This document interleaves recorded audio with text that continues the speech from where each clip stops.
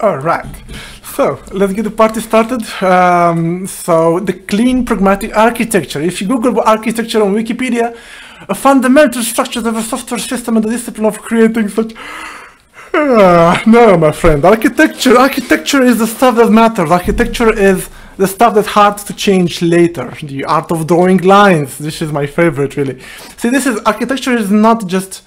It's how you can solve your main problem with the simplest solution. In my opinion, this is the goal of architecture, to simplify the implementation of the most complex part of your system, right? This is the ultimate goal. Quick words about me. I'm Victor Rentea. I'm a Java champion, coding Java for 15 years already. A lot of training I'm doing these days in many companies throughout the world, and my topics are Spring, Hibernate, Java, functional programming with Java, domain-driven design, architecture, clean code, unit testing, performance, and reactive programming. These are the topics that I do in companies basically every day these days. I also do conferences and meetups like I do with you today. So this is a bad animation happening, but anyway, I do company training, I do master classes that you can join, and I also have some video courses on Teachable, pre-recorded with very hardcore stuff in them. These are all very intense, as will be the talk today. I also have a channel on YouTube, a community that you've heard before from Anna, the previous speaker, and a very thin blog yet. Okay, I have this website that you can find more details about me, and this is my email in case there are any questions after following this video, this talk. Please email me with your questions. All right, chapter 1. DTOs are evil.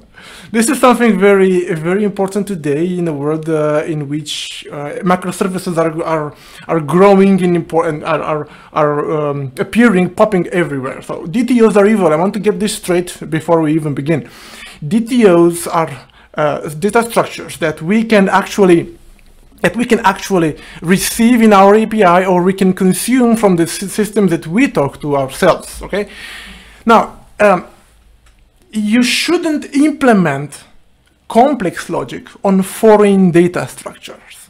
Now, this is something that took me years, and it took us years to realize this. You shouldn't implement complex logic on foreign data structures. And I see this happening in the companies that I go. I see people working heavily, writing heavy logic on DTOs that they receive from their clients or that they expose in their APIs. Now, why is that? And first of all, what is complex logic? And then what's foreign? What do you mean foreign? Let's get them all one by one. So why shouldn't we write complex logic on DTOs? Because the DTOs are typically bloated. They have much more fields than we actually need in our logic. And you will end up passing to a method a data structure that has 15 fields or 10 attributes, not just 3 or 4, which are actually being used. So propagating a data structure which is extremely heavy through your code can do harm in maintainability, can make it harder to understand what really goes on in that function, right? Then these DTOs that I mentioned are typically out of our control. We can't actually add code to them because they are typically generated from some YAML files, or they can come as packaged inside a client library sometimes. Okay, so they're out of our control. They are also typically mutable, and that's bad whenever we have to implement complex logic.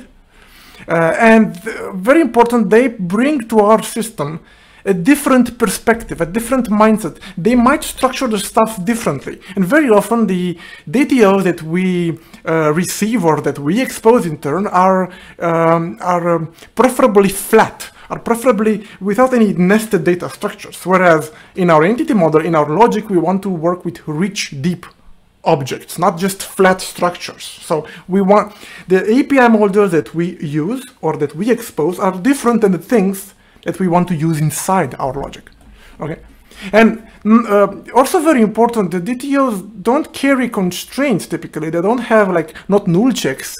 They are not nice to us. They don't return to us optionals in the getters. They have no protection for their invariants. They are just collections of data structures. Okay.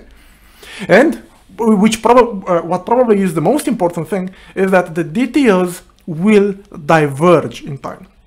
Although if at the beginning of the implementation they look just like our internal structures, with time, especially in a microservice ecosystem with multiple clients for the same APIs, the DTOs will grow.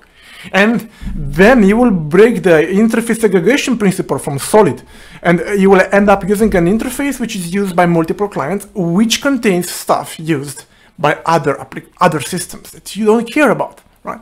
So the DTOs will diverge if your ecosystem is successful, if it doesn't die, right? Okay, so there is a curious case that I want to cover with you. I've seen it in some companies and it produces a lot of confusion, which has to do with the question, what's foreign? I told you, never implement logic on foreign data structure, but what is foreign to your system? And there is this weird species of microservices around, which they are called nanoservices. These can also be, for example, the function as a service. If you deploy a Lambda to a cloud, it's the same thing. These super tiny bits of logic, they are typically maintained by a cluster of developers. You can often hear that this team is managing 20 or 15 or 7 microservices. In that case, that they are no longer microservices in the strict sense. They can probably be nanoservices. Now, what's the difference? Now, if the same team is managing 3 systems or 7 systems, there is a problem. I need to tell you something before we even... I don't like nanoservices. I think they are over-engineering. They are an extreme form of microservices, but still, it happens. So you will be ending up in this ecosystem writing code here and here in the same week, perhaps, and wanting to bring data from here to there. Now, if you would not allow the DTOs on the wire to enter the core of these systems, then you will need to map. You need to map these data structures to different data structures here and different data structures here. And this mapping over here gets many people annoyed. And in the case that a single person, a single team is managing both systems, then that's an extreme case in which you could share the DTOs with between multiple systems and freely use them inside your logic. Because it's actually these DTOs explain the ubiquitous language, the bounded the understanding of this team. So again, the social boundaries are super important, okay? If the team manages a set of systems, I see no terrible problem if the DTOs are carried, are used inside these little systems. However, this is dramatically different than from the case in which you call a system implemented by another team. That other team has other understanding about the world, other constraints about the data structures, other sets of fields, and different perception, right? So never allow a DTO from another team to enter one of your systems, okay? That would be it, right? But again, I need to repeat, I'm not a big fan of these. I think these lead to a lot of pain for little gain, really. Now, what am I trying to say here is that you should decouple, you should defend your domain, your internal system from the DTOs that you send and receive in your APIs, all right? Now, this decoupling, it comes with a price, you need to create more classes, the DTOs, and you need to convert from one to another, the mapper. Now, for creating additional classes, there are ways we found to make our lives easier, such as generating artifacts or packaging them in a jar and sending the jar to our clients, which is in some situations acceptable, right? Although, indeed, I must say that the most widespread technique I see today is generating artifacts based on some YAML or maybe consumer-driven contract tests. But in both cases, the data structures that you send or receive to others are out of your control. You can't really add logic to them. You shouldn't add logic to them, no matter the case. Then the mapping. Also, we found a solution to get that rid of our lives also, which is to use auto-generated mappers such as Mapstract, which can convert from an entity to a data transfer object as long as their fields match. So as long as you have first name in entity and first name in DTO, then they will be automatically copied from one to another. But that's a very dangerous temptation that will provide incentives for developers to keep the two models in sync, to keep the DTO model and the entity model in sync, which is not really, which basically defeats the purpose. We created the DTOs to be able to have a different set of data structures. We want to build ourselves a more rich entity model, a more rich domain model, right? You don't want to keep the two in sync. No, you really don't want that. You create DTOs in order for them to evolve differently and for you to be able to craft your model without thinking about breaking your clients.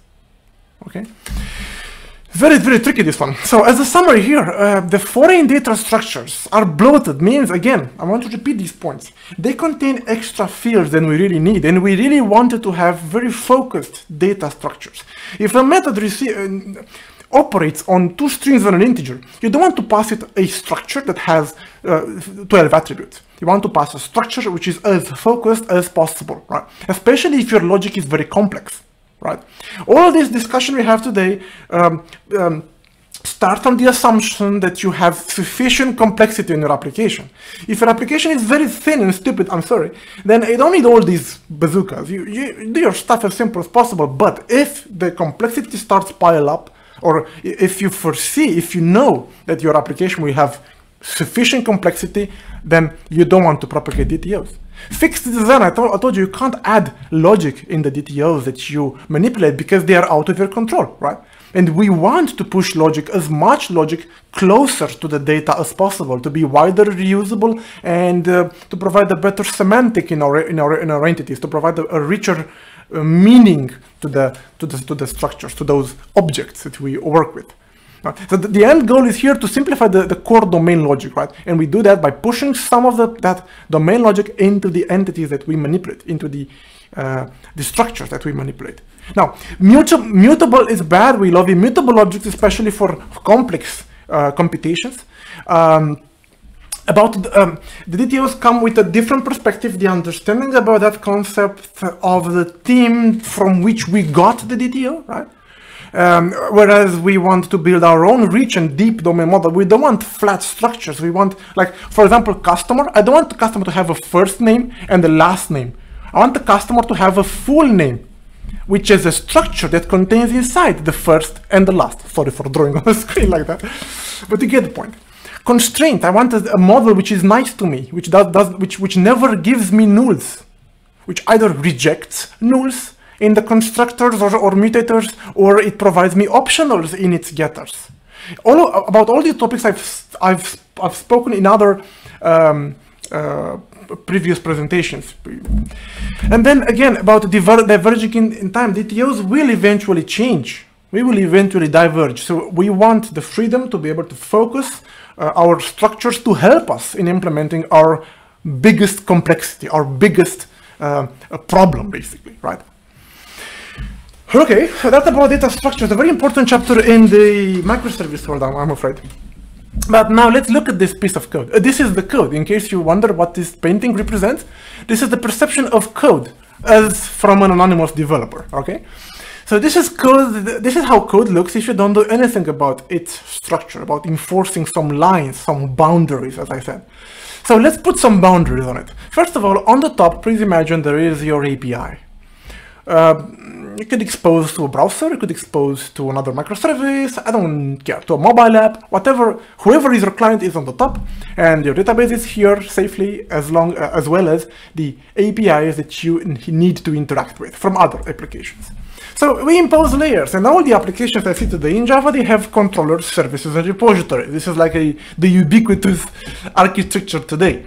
But there are some problems with that, as I will explain.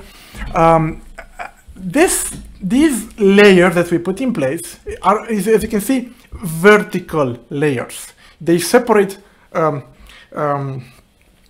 don't need to explain more because I guess all of you have this. But there is another way of separating the application, which I will not talk today about, which is very important for larger monoliths, which is to separate bounded context within the same application. It's the unfortunate case, maybe unfortunate case, in which you have a large application, a successful one for sure, because it's still there, which has grown into a big 1 million line of code, for example, application, and there are things happening in there which really are unrelated and they shouldn't couple to each other. But that's another story. How do you decouple vertically the subdomains of your application? That's a completely different story, not for today. I will focus on layers with you today, and I want to introduce an additional one. Let's name that application service. And you've probably heard of it if you read a bit about domain-driven design, but I will call it facade, because I have a slightly different understanding of what it does, and as I will explain in the following. Now, this is a layered architecture, but you can call it a layered architecture only if you impose some rules, and the rules are that you are never allowed to call upwards. What do I mean? You should never call from a domain service into an application service, or even worse, from a repository into a domain service, although there are cases in which you might be tempted to do so. Whenever complexity piles up in the repository and you feel like calling back into a domain service because it's so big in there, then what I will advise you do, you take the stuff that was complex and you pull it up in the domain service, letting the calls only go downwards. This is when you can call it a layered architecture, if your calls only go in the same direction, okay? A bit of boring theory over here, but it's important to stick to these ideas, only call downwards, okay? And it can cause some interesting refactoring, such as moving code from here to there, or even more interesting, moving from domain services to application services. Anyway, okay, so all this application service, this facade layer that I've introduced, this thing, is basically an application of one very subtle principle of programming, which is called separation by layers of abstraction. Which means that you shouldn't do at these layers things which refer to very low detail. So the goal is to have the top level view of what happens in the system as clear as possible from the very beginning, from the application service. You shouldn't need to dive into all the domain service, all the repositories to get the big picture. The big picture should be clear from the first entry point, from the application service, okay? Now, of course, if you have much more complexity, just imagine the use case to place an order in an e-shop.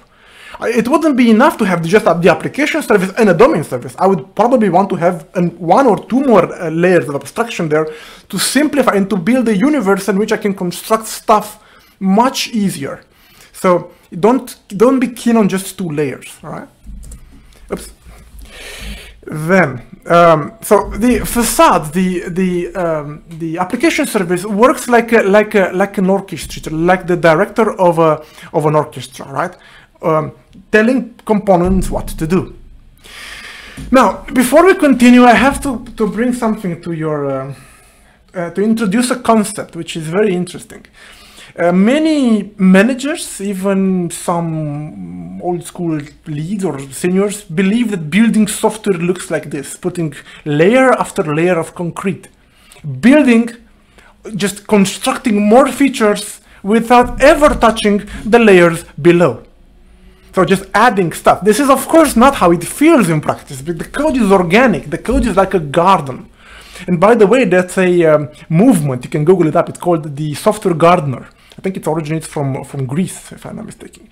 The acknowledgement of the fact that the code needs continuous trimming and care. If this bush grew too big, you should need to trim it. If this class grew too big, you need to cut it into pieces. If there is grass functionality that shouldn't be here, trim it. So code needs continuous care. So keep this in mind for the next episode, for the next section. So here we are implementing logic. So you have to implement features, of course, and the business will keep pouring features on your head, of course. They will ask you to implement this and that and do that bug fix and so on. And then the typical path for that functionality is to be placed in a service. That's what most teams today are doing in Java. That's like the de facto architecture, with services containing all the business logic.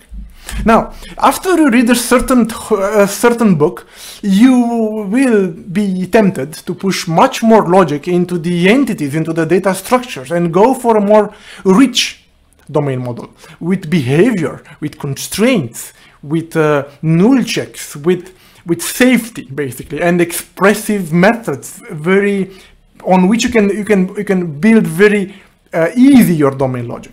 Now, this pushing of logic, few teams in practice are able to push more than, I don't know, 10% of their business logic into their aggregates and entities. Some achieve more, but most of us are here. Even so, this 5 or 10% of logic that you are able to push into data structures will help enormously, because they are typically simplifying the most complex parts of your logic. Those things that you put inside are super useful in practice. But besides services and entities, we need another place. We have now the facades, or the application service. Now, there are out there two main ideas in play when you are designing an application service. The first idea is to create an application service for every single use case. That would lead, that's dangerous in my opinion, that would lead to get user by ID class application service, which is 10 lines of code, but can also lead to place order application service with 2,000 lines of code. So it's a dangerous rule to impose to a team, because they can either lead to extremely small classes, like 10 lines of code, what the heck is that, or 10,000. It's not enough. The second approach that I will present in the following, and that's why I call it facade, because it's not as classic what I'm talking about here. This means to allow multiple use cases in the same facade.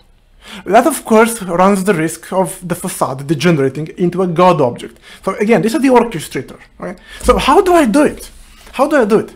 I will continuously extract stuff that grows big from my facade into domain services. What do I mean? So imagine these are the facades, right? And they are talking in terms of DTOs in their public methods. They are receiving from the controllers before. They are receiving the data DTOs that we manipulate, that we expose in our API, right? These facades, I allow them to implement use case from alpha to omega completely. But if such a use case is extremely short, like get user by ID, then it will result in a single method in the facade. Nothing else will get created. However, for many use cases that are complex, they will be promoted as domain services, extracted from the facade into domain services by watching very closely the size of these facades. They should never exceed, I don't know, 200, 250 lines, never. If they exceed 250 lines, the build should fail. That is a risk of this approach that I'm describing over here. This is a non-standard approach. But it relies on developers reasoning and thinking and refactoring continuously, right? Every time, so for example, get user by ID will be here, place order will be here, and here, and here, and probably in 3 more classes surrounding that, because it's so big. So the goal is to promote from these facades the complex logic into domain services, right? Now, this has a very interesting consequence, because if you promote, if you call from the facade into a domain service, I will make sure, as I will explain in the next, in 2 minutes, I will make sure that once I go to the domain service, I can never go back. What do I mean by that? I will put two separated modules into here. Right? So that when I cross this boundary from the facade to the domain service, there is no way I can go back into the facade. Right? I am a developer. Developers think easy when they see the code. If from the facade you go into a service, that service, do I have the code ready, or I'm just, no, I don't have the code. The customer service that I might create at some point will be in a different model, in a different module. In this module, I will know nothing about the external world, but from the facade, I will be able to call into the customer service, like I will demonstrate right here. Private handle customer service, customer service, come on, IntelliJ, service, thank you. So I can go from the facade into the customer service in a different module, but once I got there, I have no visibility back into, for example, a customer DTO. Customer DTO, it's not visible because I crossed the boundary. I am now in the domain. The domain knows nothing about where I came from. So very briefly sketched in code the idea. If I cross the boundary, this never sees anything from there, which is very, very good.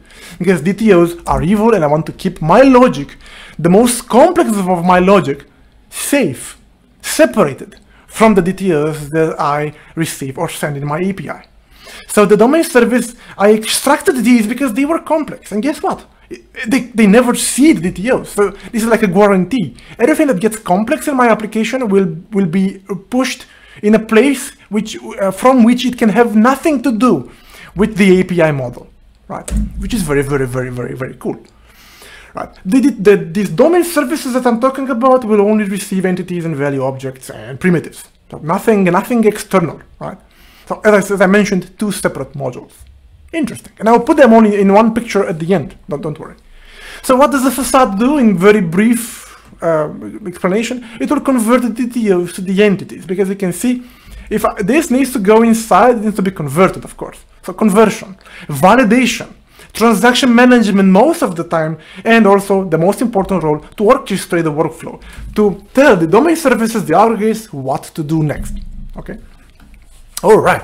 So this is like the facade, right? The facade. One more trick for you, however. If you ever imagine you are building an order management system, okay?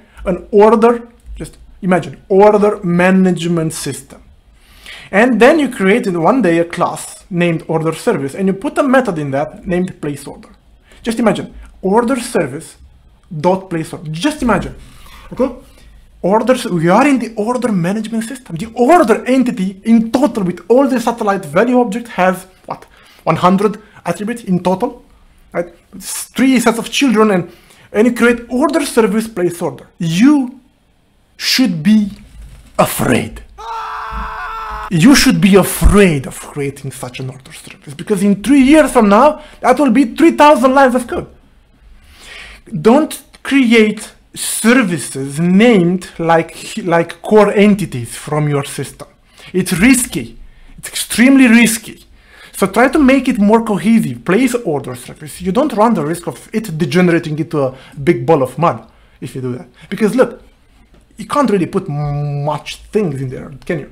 You can't put cancel order. So don't run risks with services that are named like big entities, like central entities in your system. Okay. No matter if you are doing official DDD or not, this is still a good practice. All right, now, then comes let's put everything together, okay? We have 15 minutes left. Let's put everything together. There is code that you want to protect. All the code that you want to protect, you will keep in the domain module. It is like the fortress of your system, where the most important part. I once had a debate with the training group, what the heck is domain logic? If you want to simplify this, is whatever gives you headaches, whatever logic gives you headaches, whatever state transitions you have which are complicated, whatever thing is complicated for your application, that could be thought of as a domain. It's not Eric Evans wouldn't agree with me on that, but it helps the teams to try to put what is precious inside your domain. Now, there will be domain services in there and domain objects. All right. Now, what's specific to your app would be the domain module, what's complicated in your app. But now what happens if the domain service wants to call outside an external service?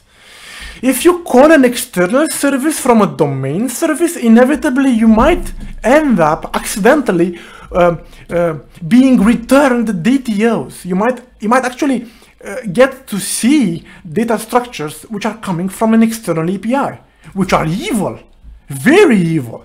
So you don't want to let them pollute your precious domain. So what do? You don't call the external service directly, but instead you put in front of it an adapter. like in the golf patterns, the adapter pattern over there. So the domain service will call the adapter will call the external service. I see you cry there. Okay, good. This adapter over here will make sure that it shields your domain from all the garbage of working with the external API. And please consider that as enemy, okay? Not garbage, enemy.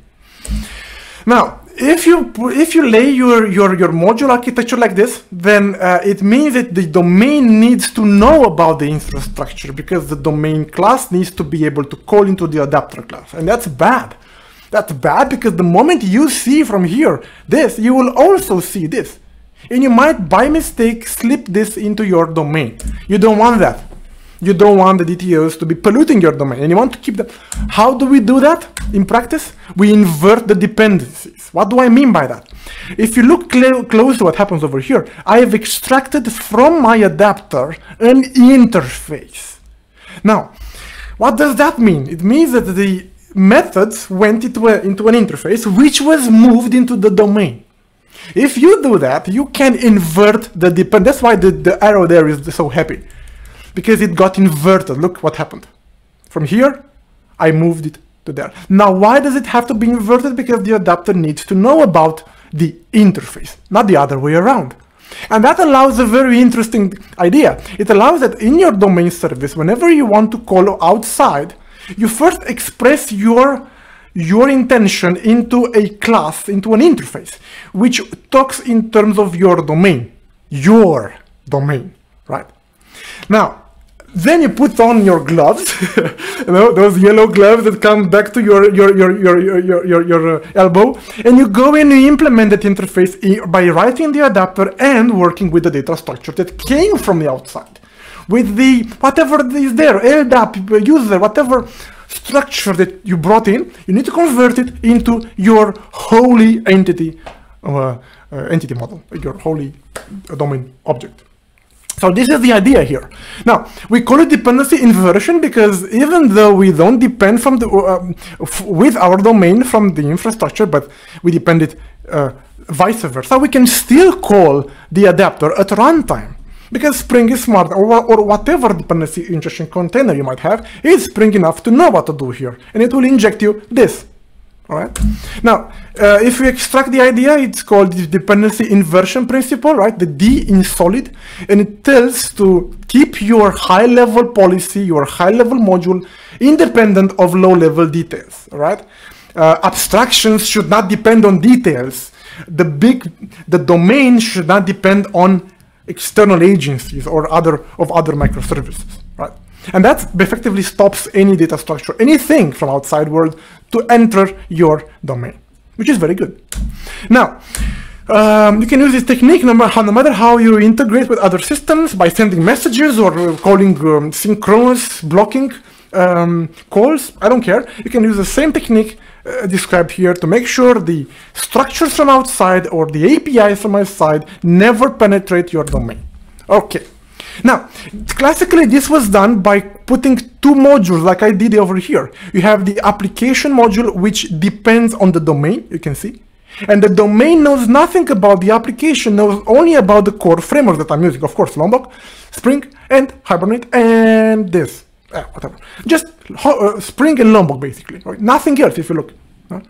Now, this is classically done by two modules. But I want to show you one more trick you could use. Just read this one. No classes that... First of all, what the heck is this? It's a test. A test? Really? A test in what framework? The framework that I'm using is called ArcUnit. Pay attention to what happens over here, right? No classes that reside in a package service should depend on classes that reside in a package infra. Bang! You've done it. What's this again? It's a static code analysis tool that looks at your bytecode and inspects the imports and dependencies that you have from classes in different packages. And if you play this in your application, the build will fail. The Jenkins will crash the build whenever this test fails.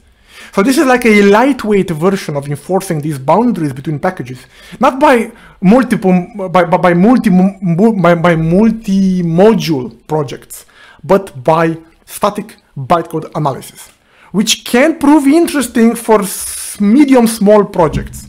For a large project on which many people work, of different experience levels, very heterogeneous team, I would probably go for a compilation enforced, like with Maven modules. But if my team is cohesive and pretty determined and a small, medium small project, then ArcUnit can just be enough. Or there are of course ports for others.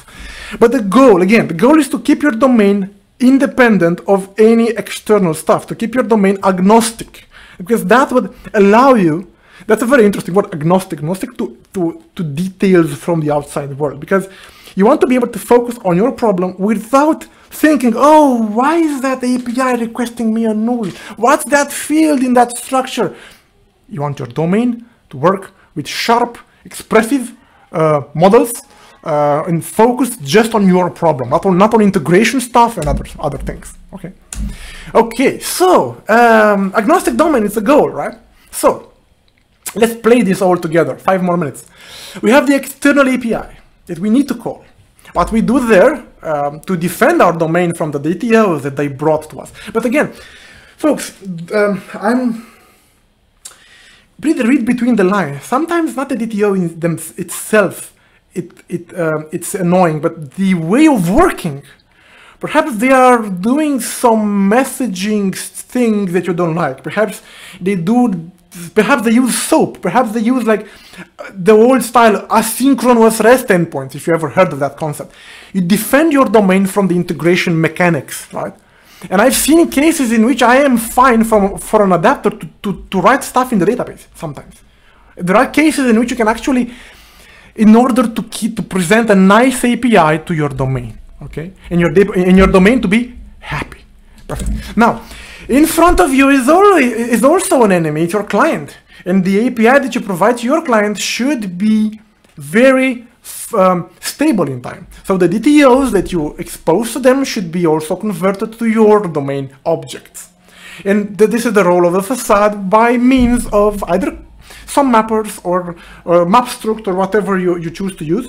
You convert these to these, but also always keep in mind that the DTOs are supposed to diverge from these. Don't strive to keep them in sync for too long. Okay, this is the application module, if you like. All right, but then there is also the database. Oh my God, the database. The database over there, some teams consider the database with good reasons to be their enemy. Their enemy. They believe about their database, it's their enemy. They think like, oh, those tables. Some really have a good reason for that. They might inherit a legacy schema with 500 tables, with tables of 200 columns. Of course, there are extreme cases in which you consider the database to be your enemy, in which case you might want to use the same idea that we used for the adapter, dependency inversion, to defend your domain from the persistence concerns completely, from the schema completely. This oftentimes comes bundled with creating a separate persistence model. Imagine please like the customer domain object. This is the customer persistence entity over here, and there is another customer DTO in the front. Customer DTO, customer domain object, customer persistent entity. And every time that what the team is doing is mapping from here to there. I see a lot of anger in teams because of such abusive extreme decisions, like to separate a persistence, completely disparate persistence model. I believe this is a mistake for most applications that we start today. Because if you learn enough Hibernate, if you learn enough persistence, frameworks evolved enormously from 15 years ago, and you have great freedom. You can create an expressive entity model here while still persisting it in the database. And I have a talk about that done for my community. Now, this is the famous onion architecture, right? The main point is that the core doesn't depend on anything external, but only the external depend on only the details. The external world depends on the domain. Okay, this is the onion architecture. Now, I'm a very pragmatic guy, as you probably realize. So what I do, I cut out that persistence model. I say to myself, what the heck, the repositories are working on my domain entities themselves, so why putting them out, right? So what do I do instead? I merge everything together, basically. I cut down the repository module and I merge everything together, which allows also for very interesting optimizations. For example, bringing stuff from the database directly to my frontend. Anyway, this, I call it the pragmatic onion architecture. I think I am running a bit out of time. I will skip this slide, although it's very important, but I will move to the key points, basically. So what were the main lessons today? And afterwards, I will stick with you to answer any questions you have. DTOs are evil. They are coming from, there are many talks I had on my YouTube channel and check my website. They are there listed somewhere. DTOs are evil. Be afraid of them. Okay, they will change. They have different goals. You can protect your domain with Dependency Inversion Principle or that arc unit that I mentioned, that framework, that library. Then you should always try to build yourself a deep, rich model that will help you solve the core problem in the most elegant and simple, expressive manner possible. Okay, that might mean introducing new value objects, like I mentioned, full name. Okay, that might introduce breaking the entity into 3 separate entities, stuff like that. Right? Never stop evolving your design to fit the added logic. Your complexity, your code complexity will always continuously grow. Never cease of searching for ways to break it down. Right? Understand the design goals. Read what Clean Architecture, the article from Uncle Bob. I really recommend you read it. But take it with a grain of salt. Be pragmatic. Okay, be pragmatic. Frameworks evolved enormously since those articles were written, and always judge. Is there any risk I'm defending from? So this is basically it. This is my website. In case you want to reach out to me, please do so. I'm also on Twitter. I think that's the best way to reach if you have a focused question. That's a bit, yes, I have some code examples in my GitHub repository, just a second. But again, like any archetype, don't take it ad literam. I mean, criticize it. Don't agree with it. Think what's good or bad in there, okay? And check out my GitHub repository. I have a lot of stuff in there, because I'm doing training every single day. Good, back to the studio.